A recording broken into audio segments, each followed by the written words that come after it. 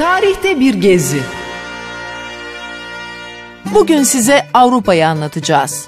Bu acaba hangi Avrupa oluyor demeyin. Tabii ki bugün Batan Avrupa'yı değil, Yunan mitolojisindeki güzel kızı, Avrupa kıtasına adını veren Finikeli Prenses Avrupa'yı anlatacağız. Sur kralı Agenor'un kızıdır Avrupa ve dillere destan bir güzelliği vardır.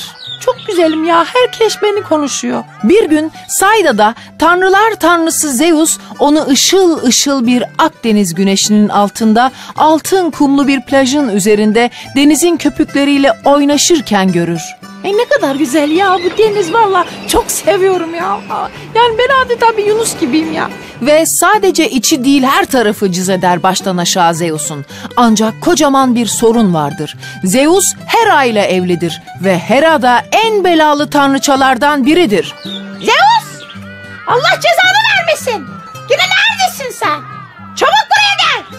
Kıskançlığı ve şirretliğiyle meşhurdur üstüne üstlük Hera. Zeus Avrupa ile manita olmayı aklına koyar. Hem karısına gözükmemek hem de Avrupa'yı korkutmamak için bembeyaz bir boğa kılığına girer. Dur bakayım ya. Güzel oldu mu acaba ya? Fena değil ha? Yavrum ben, koçum benim. Aman koçum demişim ya. Boğam benim. Bakınız mesela burada büyük bir tüyo var. Kadını baştan çıkarmak için boğa oluyor. Demek ki her kadının boğa gibi bir erkek istediğine uyanmış Tanrı Zeus. Ağzına da mis gibi kokan bir safran alarak Avrupa'nın yanına yaklaşmış. Ömründe görmediği güzellikteki bu erkek boğanın yanına gelen Avrupa, onun erkeksi güzelliğinden tahrik olup üzerine binmiş.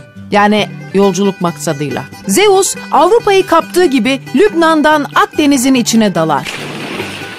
Hadi bakalım. Nagali hadi oğlum. Hadi bakalım. Şuradan ağrı, Lübnan'dan ağrı gidelim şöyle bir. Ve en yakın Avrupa toprağı olan Girit adasına kadar denizden gider. Denizden gitmek zormuş bak. Hey yavrum be, böyle boğam olsun, 10 milyon dolar da borcum olsun. Gerçi henüz para icat edilmedi biz. Şu anda mitolojik böyle devirlerdeyiz ama olsun. Girit'in güneyinde o zamandan beri hep yeşil kalan çayırların üzerinde Zeus gerçek yüzünü ve vücudunu Avrupa'ya gösterir. Bak Avrupa, bak esasen ben bu şekildeyim yani. Yani demin boğaydım da esas kimliğim bu şekilde benim. Ben Zeus. Avrupa'yı baştan çıkarmasına yarayan boğa şeklini de yıldızlara, gökyüzüne fırlatır. Bugün Taurus ya da boğa takım yıldızıyla hala gökyüzünde ışıldamaktadır. Vay canına sayın dinleyiciler, Zeus'a bakın. Boğayı gökyüzüne yazmış. Böyle acayip bir durum. Ve Avrupa onu çok beğeniyor. Oracıkta çiftleşiyorlar. 3 çocukları oluyor.